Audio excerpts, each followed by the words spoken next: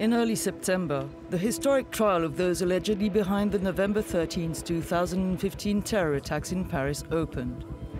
25-year-old Estelle was among those who died in the attack at the Bataclan concert hall.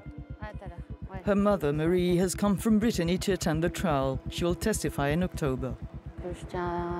What I want to say on that day is what happened on November 13th, but also what happened afterwards. The days that followed, the months, and even the years, because it changed my life and the lives of many others.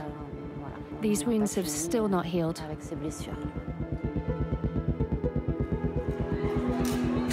Wounds that Marie agreed to talk to us about. Informed of the death of their daughter by her boyfriend on the evening of the attack, she and her husband headed for Paris. After 4 days of strenuous inquiries, they were finally called to identify their child at the Paris Forensic Institute. The secretary sat us down in the office and made us fill out some paperwork. We were asked things like, have you seen an undertaker? You have to deal with that. Will your daughter be buried or cremated? We were dazed. We didn't even know if she was there, and then we had 5 minutes to see our daughter behind a glass pane. We didn't hear from anyone after that for another week. Then they called us to collect her body.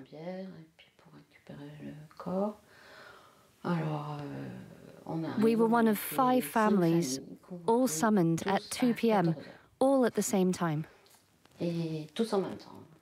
We went into a corridor. There were 5 mortuary rooms in a line. There were around 100 to 150 people, all going through at the same time. Some people went into the wrong mortuary rooms. It was just a total mess. People were shouting, crying in the corridors, collapsing. When we entered the room, they said, "You've got 30 minutes." Then they put her in a coffin. Then one after the other, the coffins were put into hearses, and that was it. These are things I'll never forget.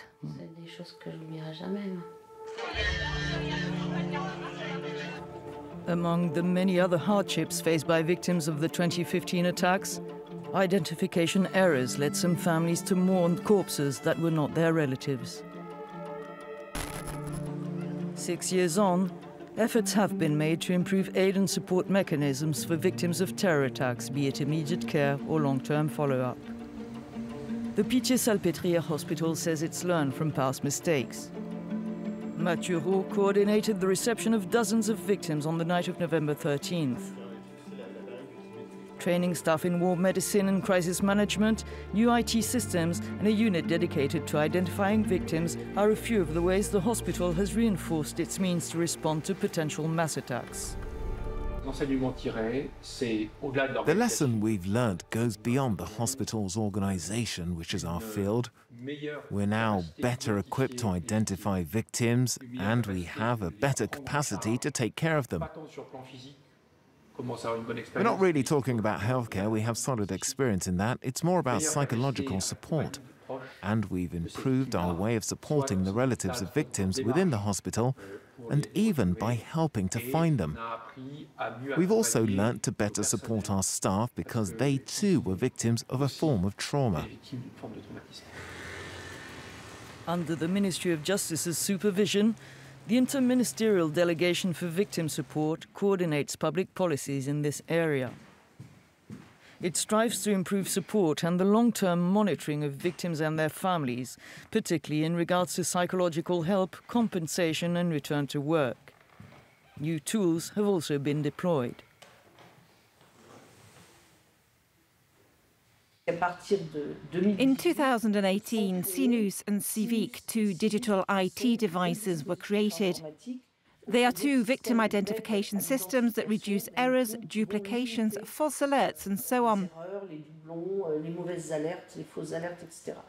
And a decree has just been published on the creation of CIVAC, which is the Interministerial Information System for victims of terrorism and disasters. This is the next step to improving information sharing systems. There are up to 11 different administrations and at least 7 ministries that may be involved in the management of these mass attacks or natural disasters or any extremely serious event involving very many victims.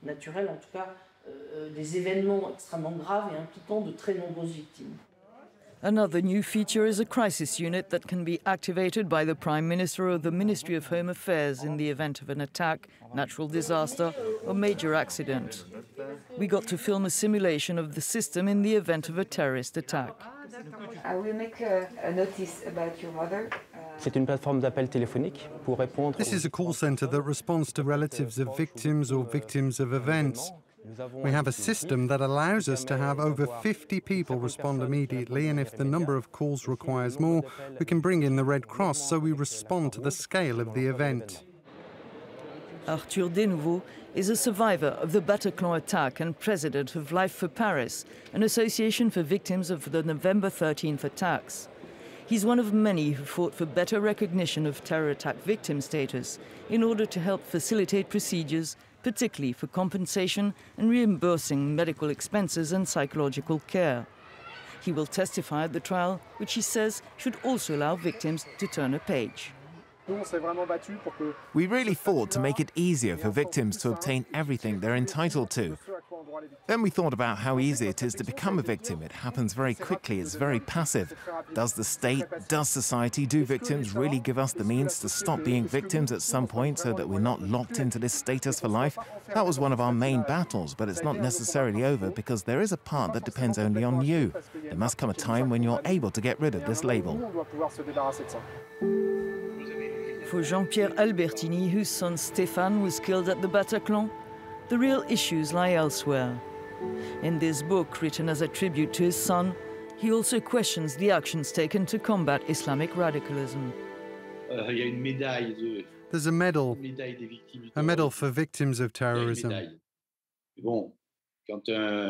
When a state prefers to award medals to the idea of defeating a certain ideology,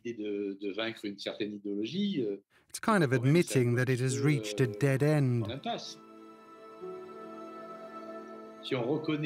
If you actually recognize the existence of victims, but you're unable to limit their number, well.